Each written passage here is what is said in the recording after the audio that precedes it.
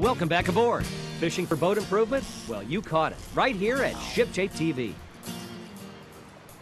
What would a how-to show be without the before shot? Okay, check out our Monterey. And now here is the after shot. All right, we have an isinglass enclosure with the Sunbrella trim.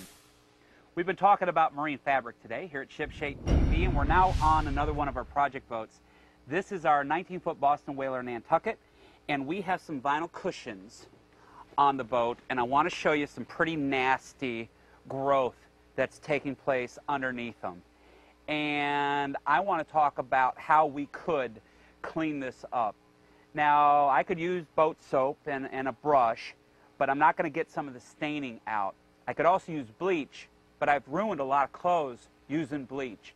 I want to talk about a product that's been around for a long, long time, yet a whole lot of boaters don't really know about it. And I'm talking about Spray-9, and that leads us to our next expert guest. This is Mike Hauser, and Mike is the National Sales Manager of Spray-9. Morning, John. Thanks for coming down to Florida. What can we use to clean this up to where we could get rid of the mold and the mildew and all of that? The soap just isn't aggressive enough. You're taking a concentrate and you're diluting it in a 5-gallon bucket of water. It's just not strong enough.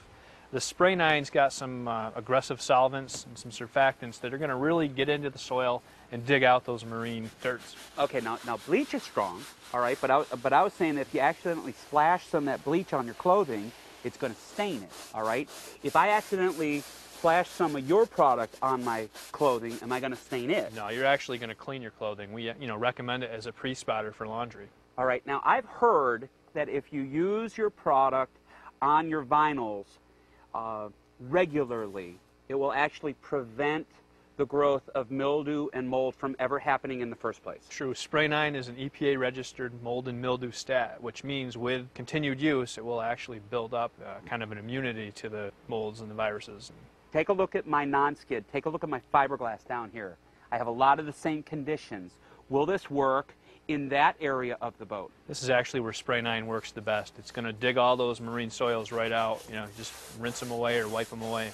If you're going to cook on your boat, in your galley, and you're cutting up some raw chicken, you want something that's going to kill germs. And oftentimes you use a specific product for that. Your Spray-9, this is a multi-purpose kind of task material. Will it work in the galley? It will. It's great for stove tops, the sink area, but since it's an EPA-registered disinfectant, it also kills E. coli and salmonella, the things you worry about in the kitchen and the galley. Spray-9 goes a step further than most cleaners. It's also a tremendous degreaser. Okay. For bilges, engine greases. All right. Where is Spray-9 available? Yes, for Spray-9 by name in any marina, any ship chandlery, West Marine, Boaters World. Mike, thank you so much. Thank you, John.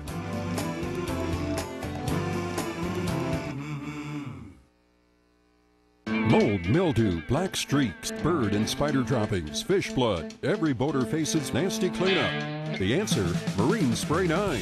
Above and below deck, Marine Spray-9 digs out nasty soils and grease, destroys bacteria odors, and even kills harmful germs such as avian flu and Norwalk virus. Since 1956, serious boaters have kept Marine Spray-9 on board. The result, less time cleaning, more time boating. Marine Spray-9 in the sporting goods section, Boaters World and other great chandlery.